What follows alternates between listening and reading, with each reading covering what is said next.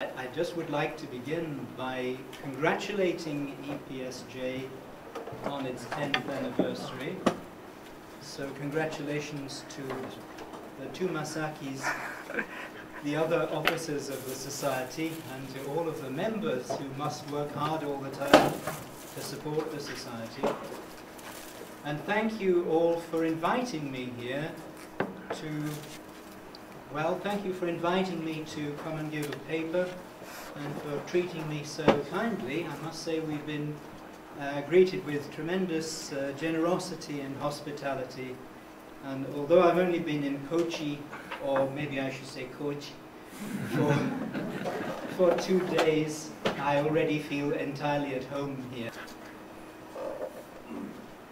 In recent years, there have really been two hot topics in the discussion of English pronunciation, certainly from the viewpoint of a British phonetician.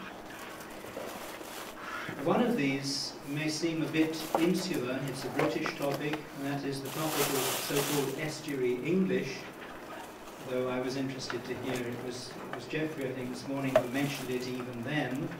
So clearly this idea, the idea that there is maybe some kind of new accent around, has got beyond Britain into the wider field of English language studies. The second idea, and to my mind a more important one, is the realization over the last 20 years or so that as English is now an international language, or as some people say, the basis of a lingua franca, a method of international communication, this must have implications for the study and teaching of English pronunciation. And of course it must. If I take a quick look at these two topics, first looking at estuary English. Estuary English has been claimed to be possibly the basis of a new standard accent. Some people think that it might replace RP as the standard British accent to be adopted by people who wish to speak English. I don't know if that will ever be the case. There's a lovely collection of articles and materials about estuary English which you can get to on the UCL homepage. You don't really need to copy down the URL. If you can get to the UCL Phonetics and Linguistics homepage and type in estuary, you'll get this. These are resources maintained by John Wells. Just a few snapshots of parts of this resource. Essentially an enormous bibliography of all kinds of books and articles, news items, many of them actually written by John Wells himself, because he has made important contributions to the idea, the study of estuary English. Just a picture of some of the books and titles that you find there, if you don't already know. But among those, there is one outstanding contribution, and I think probably the one that John Wells, like me, regards as the most significant, a book which is a thesis written a few years ago by a Pole, Joanna Przyslacka, which is a proper socio-phonetic study of speakers from the region who might be expected to be speakers of estuary English, if anyone is. And you'll notice that her book is entitled Estuary English, or Estuary English with a question mark. And the question essentially is answered in the negative, the answer being there isn't really any one thing that is estuary English. What she finds is lots of essentially local accents which resemble London English to some extent, but are nevertheless differentiated one from the other. Her study was a very careful socio-phonetic study, but there is plenty of room for further study, and there's a need for replication and a need for acoustic measurements. And right now I have two students just beginning research projects which will use the same materials, the same questionnaire as Przydzlacka, but we will be making acoustic measurements of recordings as well as the impressionistic judgments that Joanna made in her study. I don't know if you have looked at her dissertation, but if not, I would recommend you to do so. It's a very important piece of work. Just a sample of something, this is probably illegible, but this is a tiny part of her data for one vowel in one locality from 4 speakers. And it's examples of what John Wells calls the goat vowel, the diphthong which we say is O in British English, but it does depend on the context a little. And there's a huge variety of realizations evident among her informants. The informants are the columns, and the words in which the O vowel is to be found are the rows, and then each cell has whatever realization was found in that word. You got evidence of the fronting and unrounding of the second element of O, producing realizations like O, tomorrow, this kind of thing. You've got evidence of essentially the emergence of an entirely new phoneme, O, which is in places where a dark L should come afterwards. So there's a difference between O and O now in southeastern English. And there's also evidence of the loss of the L, the vocalization of the L, which is a feature of these accents. And also it's possible to see here that contrary to what one might have expected, the loss of L is actually more strongly marked in the middle class speakers than in the working class speakers. So the working class speakers are more conservative in that respect than the middle class ones. Exactly the opposite of what you would assume if you just thought, well, what's happening here? So at the moment, estuary English hasn't really had an impact on the description of English as far as, for instance, recording pronunciations in the dictionary goes. We've added some comments about the use of glottal stops, but that's not really an estuary feature. It's a general feature in both British and American English. The other topic I mentioned, the other hot topic in the last 20 years, and more especially in the last 5 years or so, is the realization that English really is an international language now. And as we're constantly being reminded, more people speak and use English who are not native speakers of English than those people who use it because they're native speakers from Britain or the United States or Australia. More people use English who have learned English as a method of communication than those who learned it as their mother tongue. And here, the most significant publication in recent years is the book by Jenny Jenkins called The Phonology of English as an International Language. Again, you probably know this book, but if not, I would recommend you to get a copy and read it straight away. In my small way, I have tried to foster Jenny Jenkins's ideas among my phonetics colleagues. But how have I done this? Well, by inviting her to come and give seminars or to come and speak to the summer course of English phonetics.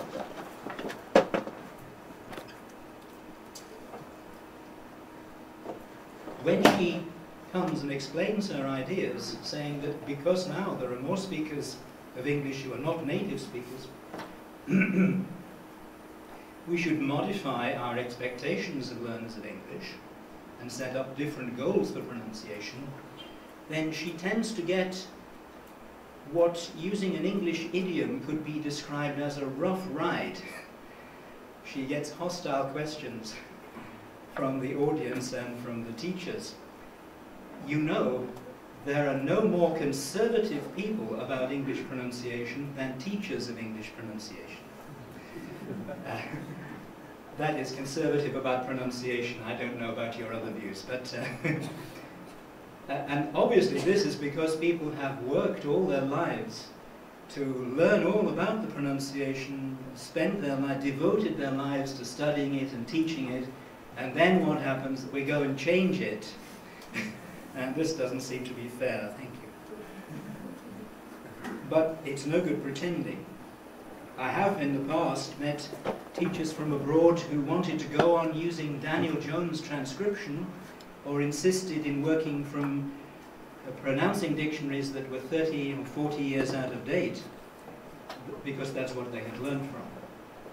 But we have to look to the present and the future, and not cling to the past.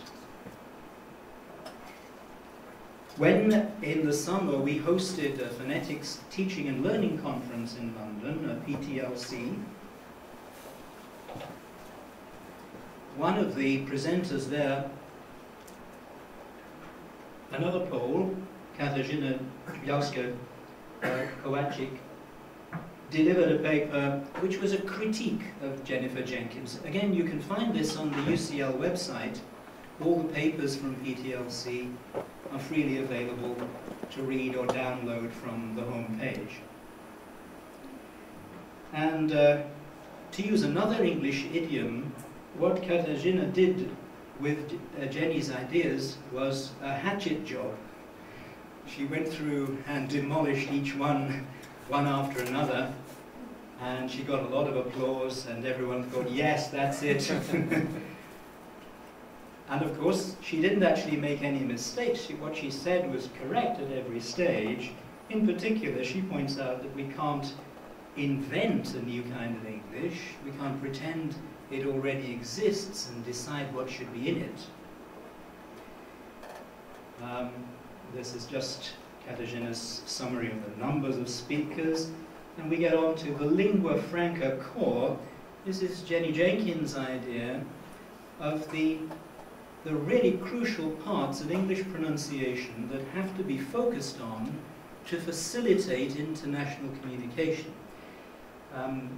You can't read the details here, but it does some rather surprising things. If you're committed to teaching English and paying attention to the details of English pronunciation as used by native speakers, you don't like things like not bothering with dark L, thinking that rhythm, intonation, and phonostylistics are not that important, give up trying with TH sounds, none of this is worth the effort. And of course, everybody who'd struggled for years to learn these things and to find good ways of teaching them says, yeah, this is all wrong, we must keep on doing this. And you get on to the criticism, is the lingua franca core an invented language? If it is, if this idea of a kind of stripped down version of English with a strange pronunciation that is nobody's native pronunciation, is this something artificial and invented, in which case it may not even be learnable, because you can't just invent something and assume that people can learn it. We can only learn things which are known to be learnable. We know natural languages are learnable because children learn them. But if you invent a language, there's no guarantee at all that anybody can learn it. And of course, I applauded, but I was also thinking, actually, this isn't the appropriate argument. This isn't what it's about. Because there's a distinction between, I believe anyway, there's a distinction to be drawn between what is described, what is taught, and then what is learnt. At the moment, there is no international English pronunciation to describe. When it eventually emerges, if it emerges, then we shall try to analyze it and describe it. But even now, without an established international pronunciation of English, what is described is distinct from what is taught. We don't teach everything that we know, or everything that we can find out about a language. Every language teacher, and especially every pronunciation teacher, knows that you have to set priorities. You have only a certain amount of time, and you have to decide which features shall I focus on and try to get right. You don't just pick up every little error that your learners make. You spend every hour responding to the errors that occurred in the first 30 seconds of the learner's speech, and this would be a waste of everybody's time. What is described is in our reference materials. It's in our corpora, in our reference grammars, in our dictionaries. But they are not the materials from which we teach. Of course, they should be freely available to students. Students need free access to as much information as they want. We mustn't only give them what we decide to give them. They need independently to be able to find out for themselves, because many learners trace their own path and find out for themselves, not following the sequence of events that we think will be logical.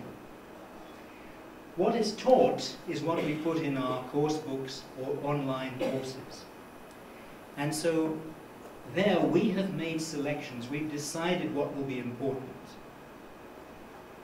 And the resolution of the problem, which allows me to agree with both Jenny Jenkins on the one hand and Katarzyna on the other hand, is that Jenny Jenkins is talking about what should be taught. She's not saying it really is like this.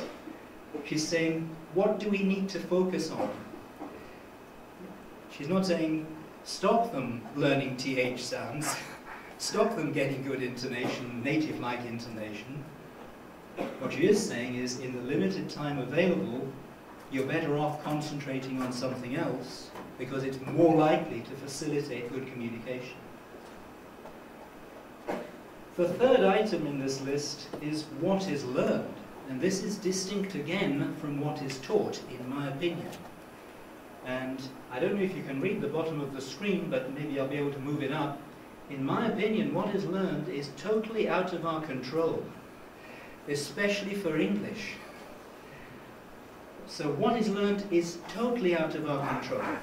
The reason being that wherever you go, students are getting English from every direction. We don't control the English input to our students. We describe a certain kind of English, whether it be American or British English. We teach something else. If the teacher is a Canadian or a Scot, then what is effectively being taught may be different from what's in the reference books the student has. That doesn't matter. But what is learnt is an amalgam of what you're teaching and everything else the student is exposed to and is picking up. So what's learnt emerges, really. It emerges from all of the influences that are playing on the student. It's because of this three-way distinction that I don't get too bothered about what module of English pronunciation should serve as the basis for the dictionary. In a way, it doesn't matter. I can describe one consistent thing. That's a source of information. But by making a choice, by saying, oh, this is modern RP, I'm not controlling the learners. They're not necessarily going to acquire modern RP as a result of being exposed to it in the grammar books and reference books that we're using. Now, how does this argument affect me personally? As Yoshiki said, I'm the pronunciation editor of OALD, which claims to be one of the largest selling books of all time, 30 million copies. In case you're beginning to wonder, no, I don't get royalties on 30 million books. I've been the pronunciation editor for 3 editions. I think I'm the longest serving pronunciation editor the book has ever had. Some were hired and fired immediately when the sales went down. But so far the sales are going up, so I'm doing okay. I've also been the pronunciation editor of a family of related dictionaries, all kinds of dictionaries like the Elementary Dictionary, a dictionary of idioms, and a dictionary of phrasal verbs. All of the Oxford ELT dictionaries draw on the same database, which is the database we've gradually constructed over the last 12, 15 years. But the ELT dictionaries have nothing to do with the so-called academic dictionaries like the Concise Oxford Dictionary or the Oxford Dictionary of Pronunciation. And to be honest, I don't like either of those too much. I hope it isn't disloyal, but OUP is a vast organization, and to use yet another idiom, the left hand doesn't know what the right hand is doing, and they certainly don't use the same database or the same computer systems. I wish I could get my hands on the other dictionaries and alter them, but I can't. Here's a picture of some of the other dictionaries, Dictionary of Phrasal Verbs, Dictionary of Idioms. They all draw on the same database and use the same treatment of pronunciation. As Yoshiki mentioned, the 7th edition has just appeared, and a big advantage of the 7th edition is that it comes with a CD from which the whole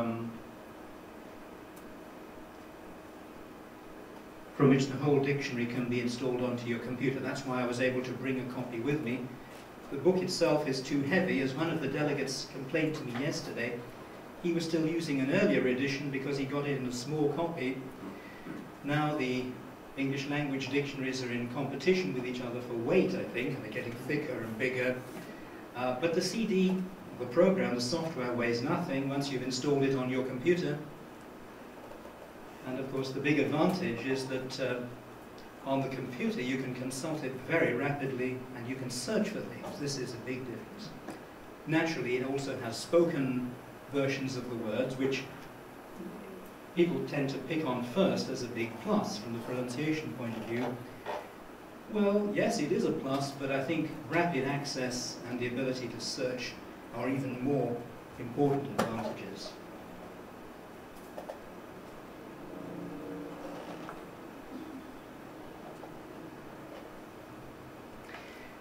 The distinction between what's described and what is taught is relevant to me because the OLD is both a description of English and a tool for teaching.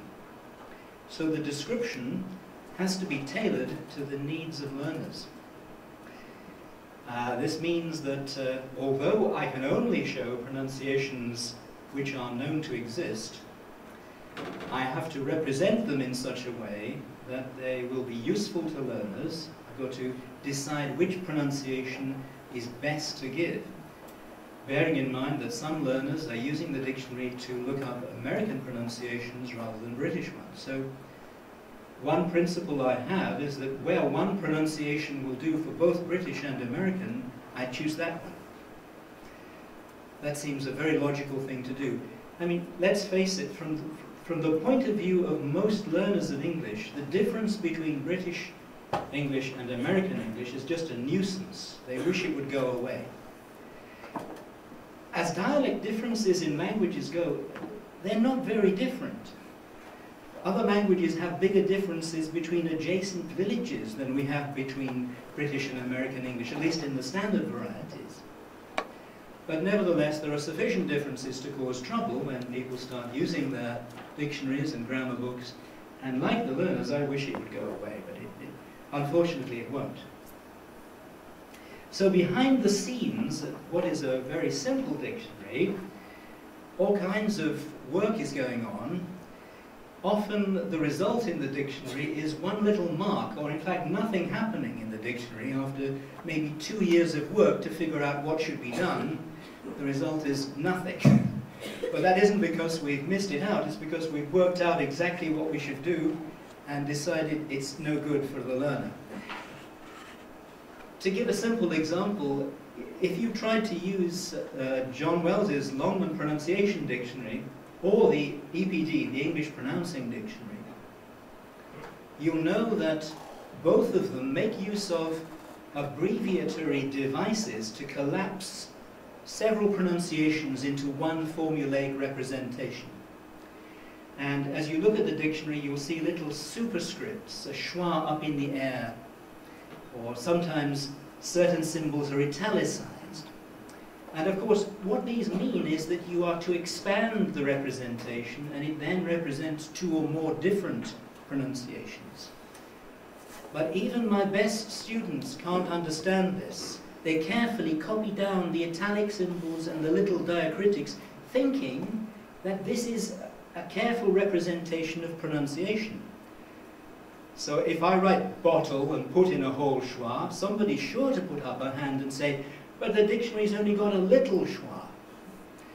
Of course, it's just a device for saying you may have the schwa or you may not, but people just don't understand that. So, as far as the OALD is concerned, I can't have formulae of that kind. It must be immediately readable by people who, let's face it, by people who aren't even going to look at the back cover and see what the symbols mean. It's no good having representations that have to be decoded in relation to a list of instructions. Very few people will actually look at the instructions. So the behind-the-scenes thing I thought I'd give you a glimpse of today is the treatment of idioms in these dictionaries. An interesting thing about idioms is that sometimes the special or idiomatic meaning can be destroyed by the accentual pattern. For example, we have an idiom in English to have eyes in the back of one's head, which means to be very observant, to notice things even when you'd think nobody would notice them. And so we can say things like the second line there, she has eyes in the back of her head. This means you can't conceal anything from her, she's bound to notice. But if we were to move the nucleus from head to back, we get an effect which usually makes native speakers of English laugh. We get, she has eyes in the back of her head. Now, native speakers find this funny because you are forced to the literal interpretation of the idiom. It can only mean, actually, she does have eyes in the back of her head. Even though, logically, back is a good place to put the nucleus. If you follow most of the rules about what to do with the nucleus, everyone has eyes in their head, so head is not an important word. Therefore, what about back? Well, most people's eyes are in the front of their head, therefore back is the logical place to put the nucleus. But the fact is, if you want it to have the idiomatic meaning, you can't say that. She has eyes in the back of her head. Either it's literal, or more likely it's a clever joke. Somebody says it to make a bit of wordplay. It isn't just that idiom, it works for all kinds of idioms. Do you know the idiom to have a chip on one's shoulder? This means to be sensitive about an event that happened in the past in such a way that if people talk about it, you then get upset. To harbour some kind of a grudge. Now notice, John has a chip on his shoulder. This means he has this kind of feeling. This time the nucleus is on chip. If you put the nucleus on shoulder, John has a chip on his shoulder, it literally means that maybe somebody threw a McDonald's out of the window and one of the chips has landed on his shoulder. This is true of British English. I'm aware that some idioms don't work in quite the same way in American English. And maybe I can talk to our American friends later about this, but nobody said no so far. Now, I had a feeling that we had to prevent learners of English from getting these patterns wrong. And the solution I came up with in the dictionaries is to mark one stress. Mark one stress in the idiom. And this is the location of the nucleus if the idiom has got a nucleus in it. So to have a chip on one's shoulder means the idiomatic thing I mentioned. Have a bee in one's bonnet means to have something that you're particularly bothered or interested about. Push the boat out means to make a big fuss, spend a lot of money, go to a lot of trouble. In every case, if you shift the nucleus, you don't have the idiomatic meaning. Have a chip on one's shoulder is literal. A bee in your bonnet actually means there is an insect in your hat. And push the boat out is opposite to push the boat in. So the solution for the learner is to mark the stress.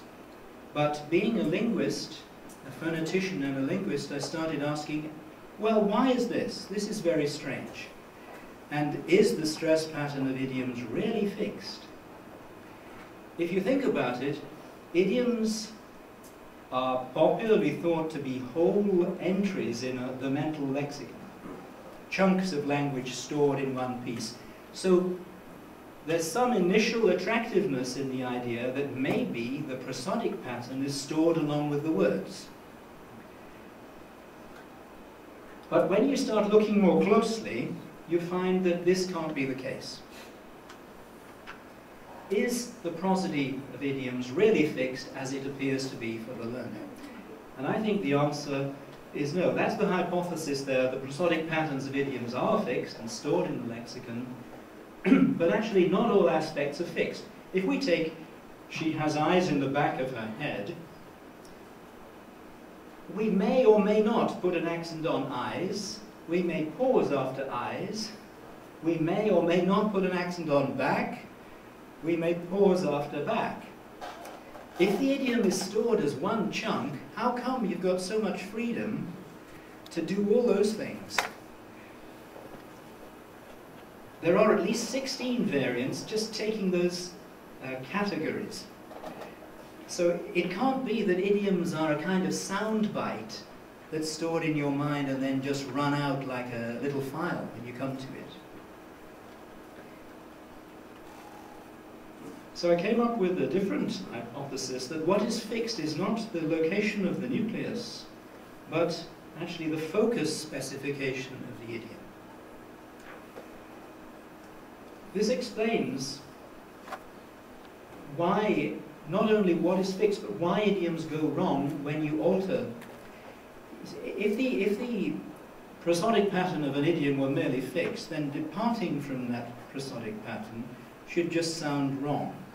But actually it sounds funny, so there's got to be an explanation of why it's funny. And the reason it sounds funny is that when you shift the nucleus in an idiom, and it goes wrong, you're actually trying to put into different focus domains pieces of material that don't actually have compositional meaning. They're in the same non-compositional chunk. So if you say cats and dogs, it's raining cats and dogs, you get the literal meaning, animals falling out of the sky, because cats is being put in the background. And hence, whereas dogs and this is in a different focus domain, so you're trying to introduce a focus distinction into a non-compositional part of the idiom. A chip on his shoulder is dividing chip from shoulder by putting chip into the background. The really clinching evidence, and this is what, as they say, the knockdown argument, is that you discover that idioms can have sometimes two acceptable patterns. But the cases where the idiom has two patterns are always those where the literal meaning has two patterns as well. So, what is happening, what seems to be happening in the idioms is the focus specification is fixed. You see that to leave the door open and leave the door open, I think I got this example from Yoshiki, who found an inconsistency between two of my dictionaries. I'd done one in one place and the other in another place, and then when I thought about it, the answer is both are okay, and both have the same broad focus. So leave the door open and leave the door open, it's the same as leave your coat on and leave your coat on. There's no difference in the focus specification in structures of that sort. Same with the jury's out and the jury's out. How am I doing for time? 10 more minutes. 10 minutes, before questions? Yes. Yeah. Okay. In that case, we can take a little break and watch some TV. there's a famous psycholinguistic experiment from 20-odd years ago about listeners distinguishing idiomatic and literal meanings with no external cues, having to rely on prosodic cues in the material. And Van Lancker and Cantor did an experiment where they found that listeners actually could tell out of context whether they were listening to idiomatic language or literal language, which led them to believe there must be prosodic cues somehow accompanying the two kinds of utterance which enable the listeners to tell. I've got an example maybe of this. Yeah, they then analyzed some recordings of idiomatic and literal speech and found that the literal renderings tended to have longer durations, more pauses and more pitch accents than the idiomatic one. And this fitted in with the idea current at the time that the idioms were stored as chunks in the brain, because if you're going to get out the whole chunk and say it, then you'll be able to say it more quickly than if you're assembling it from separate words. And it'll therefore have fewer pauses and fewer accents.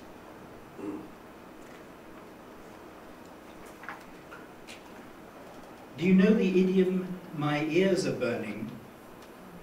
It means, I think I can hear somebody talking about me, or sense somebody talking about me. In this little clip from The Simpsons, Homer uses the idiom. I'll see if we can play it. I like him. He's smart, he's sensitive, he's clearly not obsessed with his physical appearance. My ears are burning. I wasn't talking about you, Dad.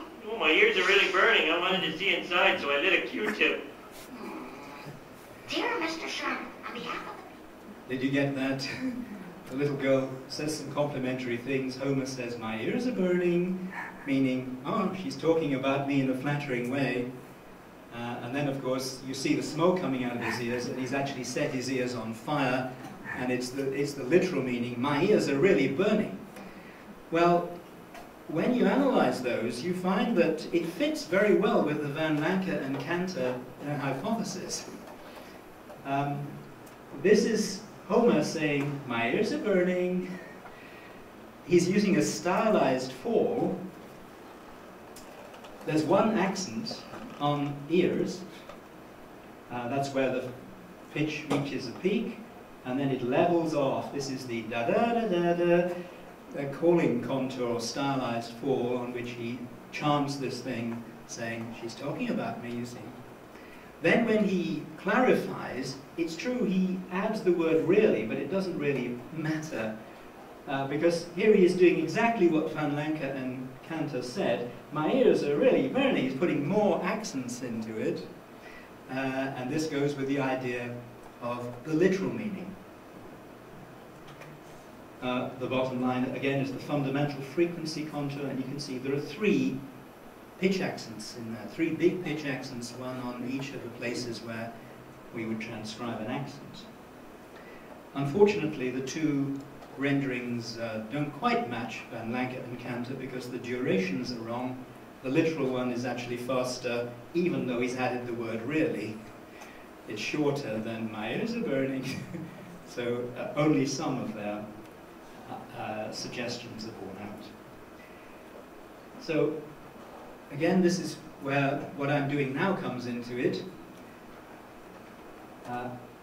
First of all, I have another explanation of why Van Lancker and Cantor found the results they did.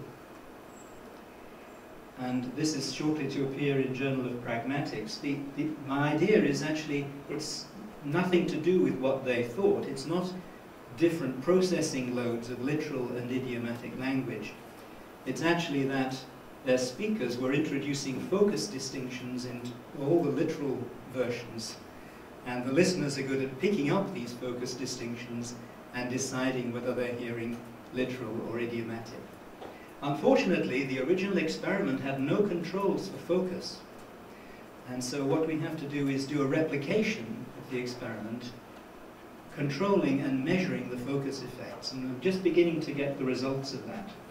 This is work I'm doing with Katie Mackay and we're currently writing this up for publication. Don't know where it will appear yet, but this involved getting 6 speakers to record both literal and idiomatic versions. Now what we did, we took a sentence like, he was skating on thin ice, which means either he was skating on a lake or he was taking a risk.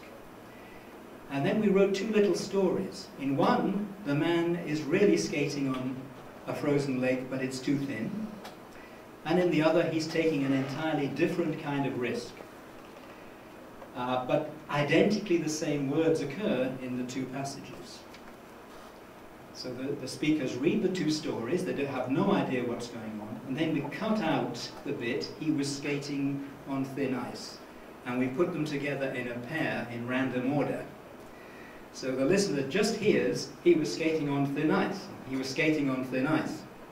We know one is literal and one is idiomatic. When I listened to them, I thought, this is hopeless, I can't tell which is which. You just think you got something, and then the next pair you listen to, no, it can't be that, no. You know, it's the other way around. So we had 20 listeners, and each of these 20 listeners heard 168 pairs. It's a big experiment, a lot of data. And, oh yeah, that's the, he was skating on thin ice, just to show you the idiom. And this is the results, the raw results for 20 listeners. The score out of 136 is on the vertical axis, and the numbers along the bottom are just listener numbers. The scores have been arranged into a neat distribution going up. So nobody got a very low score, nobody got a very high score, and the scores are fairly compactly distributed. But this gets interesting when you draw into the graph where the chance level is, and it's there. So 3 of the listeners are operating close to chance, and 17 out of 20 can do better than chance.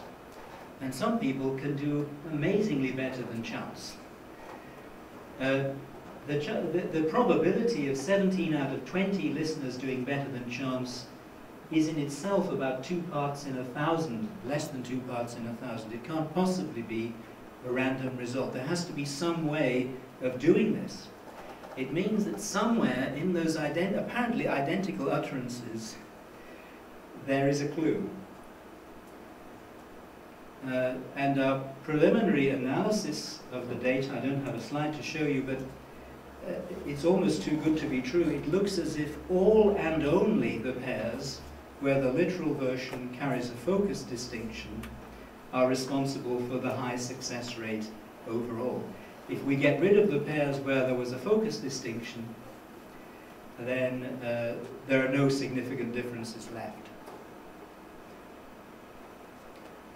Are we almost finished, or Almost. almost? I think I may leave idioms. You probably had enough of idioms. It's one of my hobby horses. International English has come into the background of OALD. You may know there's a thing called the Vienna-Oxford International Corpus of English. This is a corpus of international exchanges run by Barbara Zeidelhofer, who is known as an expert on pronunciation, but at the moment the corpus isn't interested in pronunciation, but in grammatical issues. And there is actually now an appendix in the dictionary about English as an international language, as a lingua franca. The corpus shows all kinds of things happening in international English. The omission of third-person singular markers, invariant articles, and non-standard pluralizations, informations instead of information, very common kind of thing. Non-standard articles. You hear this all the time. I heard somebody the other day saying, we have an air conditioning. It's gone off.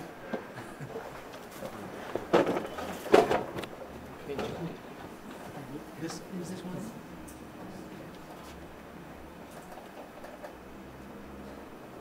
Am I back on? I thought maybe that was the chairman's way of shutting me up.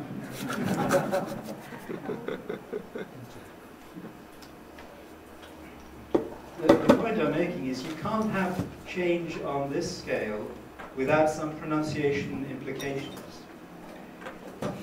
This is almost pidginization or creolization in progress, and you're not going to get a language like this spoken with standard pronunciation.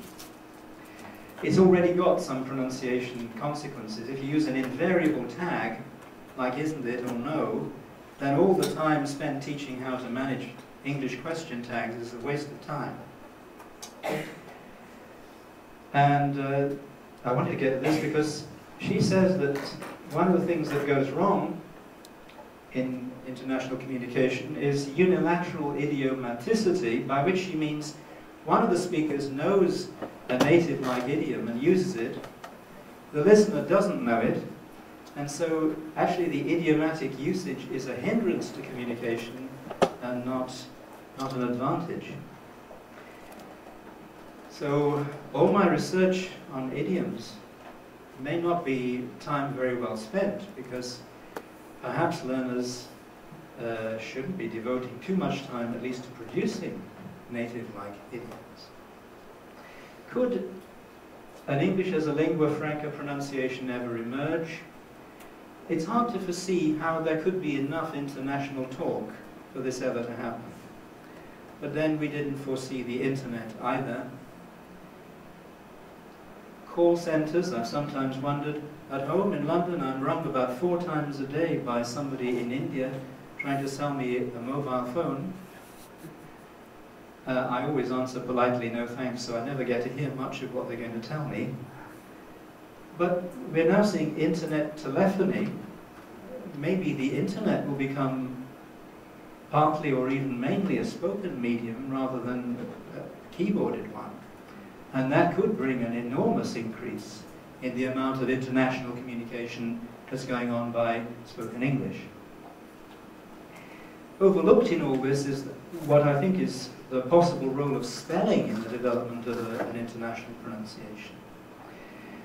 We assume that pronunciation is just heard and imitated, but many learners actually are basing a lot of their pronunciation on what they see written down. So they may learn how to interpret English spelling and then invent new pronunciations. One of my colleagues, Mark Huckvale, has actually come up with an ingenious idea called regular English. This is, instead of reforming spelling, what we do is reform pronunciation.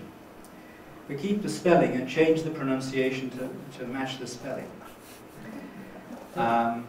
Obviously, it's a witty idea. It's a thought-provoking idea rather than a serious suggestion. But hidden in it is a very important realization that you're not going to get global change in English pronunciation without influence from spelling. It's going to be a factor. So I come back to these basic distinctions: what's described, what's taught, and what's learnt. I still think that what is learnt is totally out of our control. It doesn't mean we shouldn't try. All we can do as phoneticians and linguists is go on describing, and all we can do as teachers is go on trying to set priorities and do a good job. But really, what will happen is just what will happen. We can't control it. So it remains for me to say thank you very much for listening. Thank you all again.